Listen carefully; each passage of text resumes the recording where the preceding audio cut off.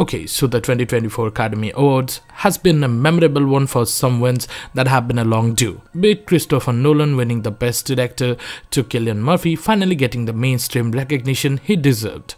But one particular win overshadowed most of them, at least for me, was Robert Downey Jr. winning the Academy Award for Best Supporting Actor Male for his role as Rear Admiral Louis Strauss in the film Oppenheimer. 3 decades after his first Academy Award nomination, Robert Downey Jr. earned his first Oscar, a role that was held as one of his most remarkable performances these last years. Although considered one of Hollywood's most adaptable actors, Downey had not won an Oscar before this triumph. He previously received nominations for Best Actor in 1993 for Chaplin and Best Supporting Actor in 2008 for Tropic Thunder. According to Wikipedia, Robert John Downey Jr. was born on April 4, 1965 in Manhattan, New York, the youngest of 2 children. His father, Robert Downey Sr., was a filmmaker, while his mother, Elsie Ann, was an actress who appeared in Downey Sr.'s films. Downey's father was part Lithuanian Jewish, part Hungarian Jewish, and half Irish, while Downey's mother had Scottish, German, and Swiss ancestry. Downey moved frequently, largely because of his father's film projects, and lived in places such as Woodstock, New York, London, New Mexico, California, Connecticut, and Greenwich Village. Depending on the success of the films, the family experienced both phases of poverty and wealth.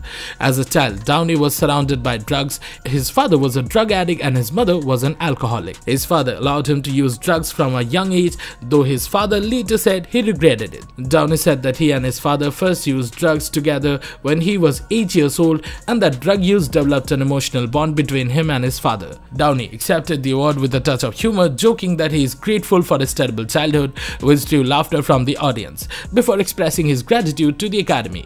But the ones who were aware of his troubled past knew it came from a dark place. During his childhood, Downey played small roles in his father's films. He made his acting debut at age 5, playing a sick puppy in the absurdist comedy Pound, then appearing at age 7 in the surrealist western film Greaser's Palace. He attended Stage Door Manor, a summer acting camp in upstate New York, when he was 11 and 12. Downey's parents divorced in 1977 when he was 12. At first, he went to live with his mother, while his sister went to live with their father in California.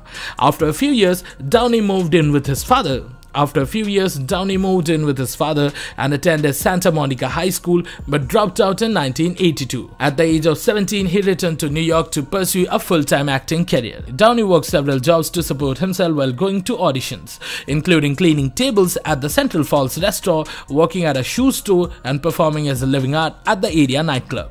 Meanwhile, Downey landed a few roles in local and off-Broadway theater productions. He landed his first film role in the 1983 film Baby It's You, but his scenes were ultimately cut. Downey began to build on stage roles, making his stage debut in 1983 at the Jiva Theatre Center in Arms for the middle class for a 3-week run. He also appeared in the short-lived off-Broadway musical American Passion at the Choice Theatre in 1983, produced by Norman Lear. Meanwhile, he joined SNL. However, Rolling Stone magazine called Downey the worst SNL cast member of the entire series, stating that Downey failed encapsulates everything that makes SNL great. That same year, Downey had a dramatic acting breakthrough, playing James Spader's right-hand man in Tough Turf and then a bully in John Hughes' Weird Science. Molly Ringwald wanted him for the role of Ducky in John Hughes' Pretty in Pink, but the role went to John Cryer. He then co-starred with Ringwald in his first leading role in The Pickup Artist. In 1987, Downey played Julian Wells, a drug-addicted rich kid whose life quickly spirals out of control, in the film version of Bret Easton Ellis's novel Less Than Zero. His performance was critically acclaimed, although Downey stated that for him the role was like the ghost of Christmas future, as his reliance on drugs had led him to fall into depression.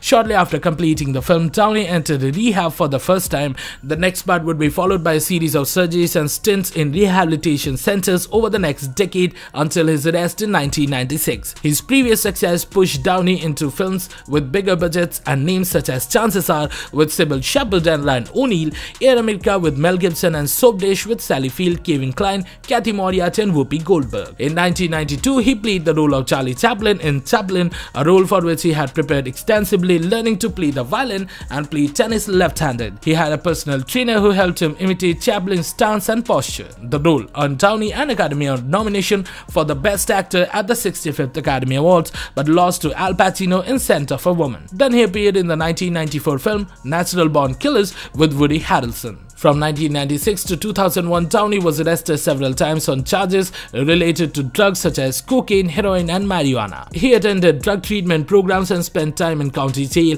In early 1996, after becoming increasingly worried about Downey, Sean Penn and Dennis Quaid knocked on his door, took his keys, and took him to a rehabilitation center in Tucson, but Downey ran away a few days later. In June 1996, Downey was arrested for possession of heroin, cocaine, crack, and an unloaded .357 Magnum pistol while driving on Sunset Boulevard. A month later, while on probation under the influence of a controlled substance, he entered the neighbor's house through the unlocked front door and fell asleep in one of the beds. The family declined to press charges for trespassing. The tape of the neighbor's 911 call was made available online and became known as the Goldilocks incident. In November 1996, after spending time in a court-ordered rehabilitation facility, he was given an additional 6 months of live-in rehabilitation, placed on 3 years probation, and ordered to undergo mandatory drug testing. In 1997, he missed a court-ordered drug test and spent 6 months in Los Angeles County Jail. After his release, he completed a court-ordered 120-day rehabilitation program. In 1999, after coming clean during the recording of Wonder Boys, Downey relapsed. During this time, he faced legal fees and lost his Malibu home. After Downey failed another mandatory drug test in 1999, he was arrested again. Although Downey's attorney Robert Shapiro assembled the same legal team that successfully defended O.J. Simpson at his murder trial, Downey was sentenced to 3 years in prison at the California Drug Treatment Center and Corcoran State Prison, California. At the time of the arrest, all of Downey's film projects had been completed and were nearing release. He was hired to sing the voice of the devil on the NBC animated series God, the Devil and Bob, but was fired because he failed to show up for rehearsals. In January 2001, Downey was set to play the role of Hamlet in a Los Angeles stage production directed by Mel Gibson. After 5 years of drug addiction, arrest, rehabilitation, and relapses, Downey was ready to work toward full recovery from drugs and a return to his career. Downey got his first acting job after his rehabilitation in August 2001 when he appeared in the music video of Elton John's single I Want Love. Downey was able to return to the big screen after Mel Gibson, who had been a close friend of Downey since they both starred in Air America, paid Downey's insurance cover for the 2003 film The Singing Detective, directed by his go-back-to-school star Keith Gordon.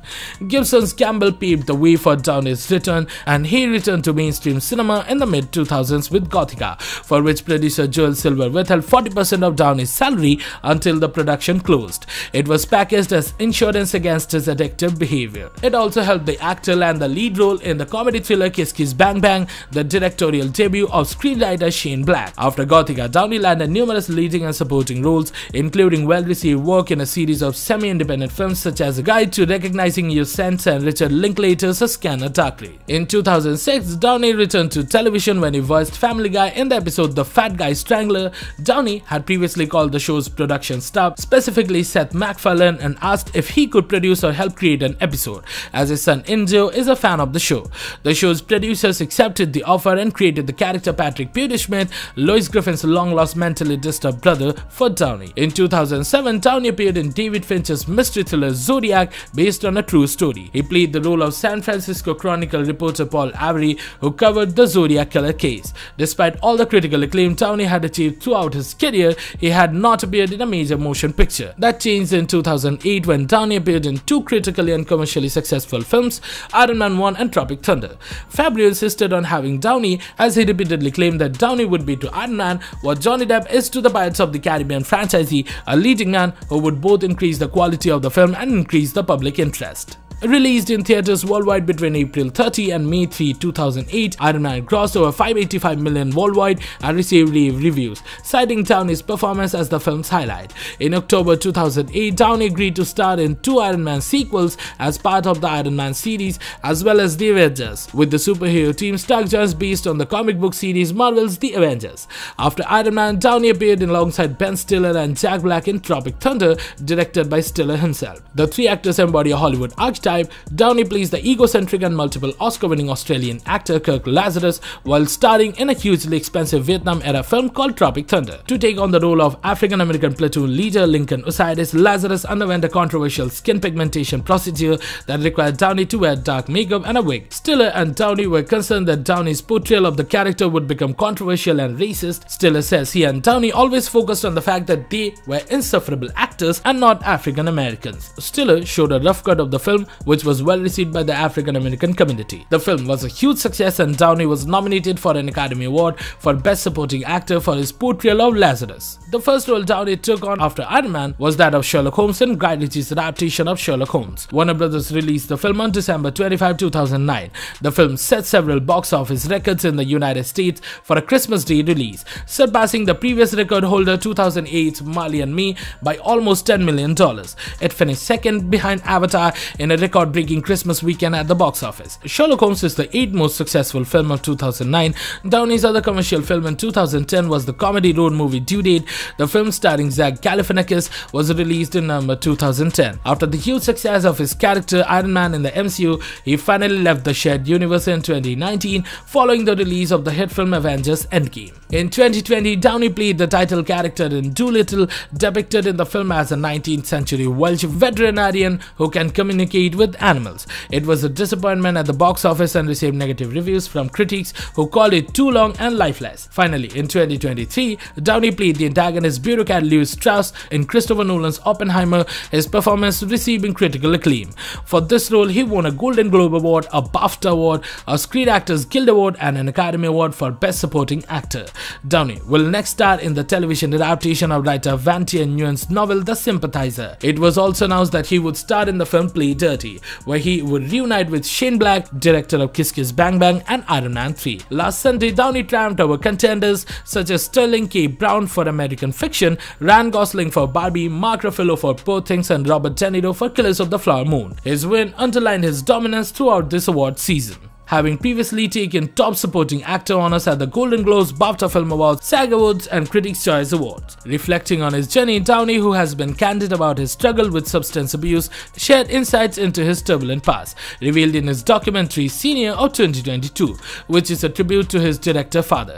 He acknowledged that he struggled with drug addiction from a very young age and endured a series of legal troubles and prison sentences after his first Oscar nomination 30 years ago at the age of 28. Downey expressed gratitude for not receiving the award in 1993, acknowledging that his youthful recklessness may have reinforced misconception about his career. His struggle with his drug addiction and finally his win is one of the best comeback stories of recent times, and no drugs could give him this much high than the one that he is currently enjoying with his success both commercially and critically. Hey, thank you for watching this video. Do share your thoughts in the comment section about your take on the revered actor. Hit the like button and subscribe to our channel to get your weekly dose of cinema and series. See you at the next one, and for the timing we're signing off. Farewell old chap and I'll be back.